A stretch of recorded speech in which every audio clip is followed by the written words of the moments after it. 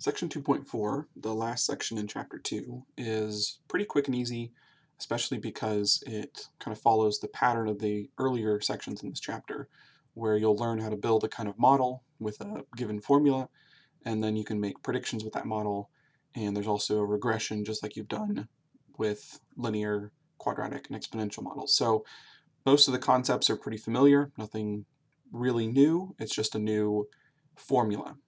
The point of a logistic model is that it accounts for limited resources. So it's like exponential growth with an extra piece. And basically, if you let exponential growth continue going, eventually the results become unrealistic. Just like we saw with linear models, there are sometimes if you try to take things too far, that your results get kind of ridiculous. So there's a quick story here of an example of how exponential growth gets out of hand pretty quickly.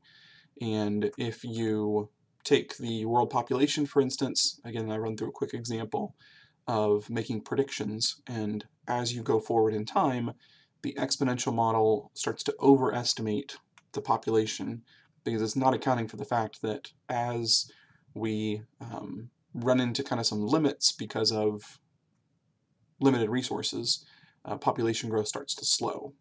So there's a more complicated but more realistic population model here. Notice we have P for population. There's this P0, that's our initial population, as before. We have E, that's the same exponential, natural exponential number. And then R is our growth rate, T is still time. So there's a lot of familiar pieces. The one new piece is this M, which is the maximum population, or also called the carrying capacity. So that's the only new piece. Everything else is stuff we've seen before. The E we saw with compound interest, continuous compound interest, and the other pieces we've used earlier in this section, or in this chapter. Here's an example of what the graph looks like. Notice how it kind of looks like an exponential curve, that initial shape, but then eventually it starts to kind of level off. And that's the key to logistic models, is they kind of have this S shape where it starts to look exponential, but eventually it starts to level off as it approaches this limiting population, the maximum population possible. And basically the person who discovered this used it to predict populations out about 100 years, which is pretty dramatic, and got pretty good results by using this logistic model. So it's pretty impressive that we're able to do that. You'll see a couple examples here. Again, the core concepts are very similar to what we've already done. Here, I give you some information. You can just plug in those numbers you're given to this model, and you can make predictions for the future. Just be careful with your calculator.